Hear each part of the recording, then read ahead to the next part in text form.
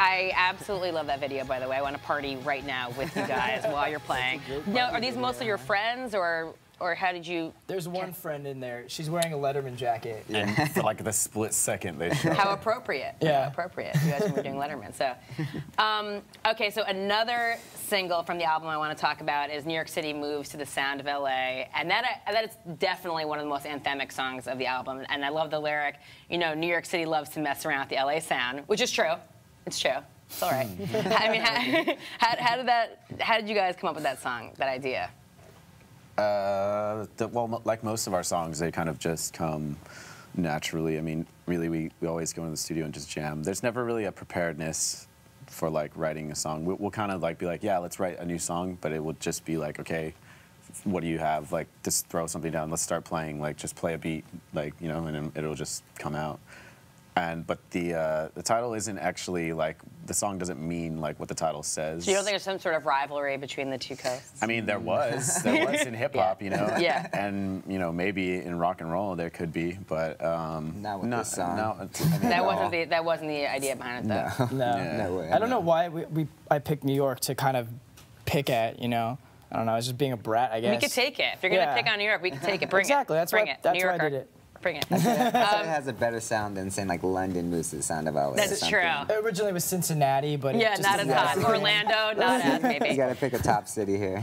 All right, tell me more. You're talking about it a little bit, James, about the songwriting process. Like, how do you guys come up with the music? That one Is it kind of case by flowed case out basis? naturally, Okay. actually. That one kind of just, we were just jamming out, and then whatever came to like mind that day, we all just had a few ideas, and it just flowed out clean.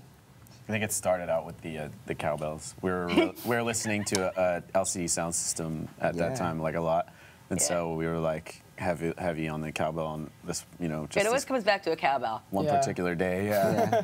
I say cowbell and gang vocals. Two of my favorite things about music. So on this album, you worked with producer Lars Stalfors, who I know from Mars Volta, and that's actually how you guys started working with him, right? Yeah. Yeah, well, he was interning for them before, or interning for the studio they eventually were working at, and we met him in a backyard. He used to play in a band. He was in the whole scene with us, and he came up to us, he was like, you know, I've been in the scene for a little while, and I've never even seen you guys. Like, who are you? Where did you come from? And, you know, we were like, oh, we're from Whittier, blah, blah, blah. And he's like, cool. He's like, well, I'm interning at this place. I want to record you guys if you guys are down. And that's where the relationship started. That's great. And I'd read somewhere that he actually recorded each one of you guys in isolation, so the whole band wasn't even together for most of the process. Yeah. Is that the case? Yeah. Some of it, yeah.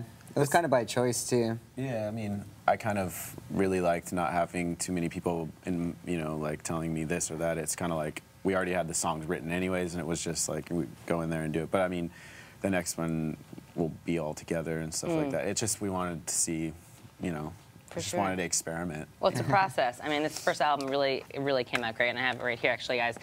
The Golden Age of Nowhere is available everywhere now. Guys, pick it up, I'm telling you. Chad, James, and Chemo, guys, thank you so much for coming by on Top 20. Love having you here.